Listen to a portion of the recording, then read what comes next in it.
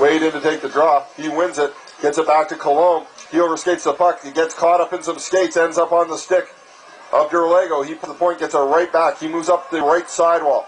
Plays it back to Longauger. His shot's knocked down by Gladue. Picked up by Wade, and he takes his time. Comes across his own blue line and fires it down the ice. Goes high up over top of Fukufuji.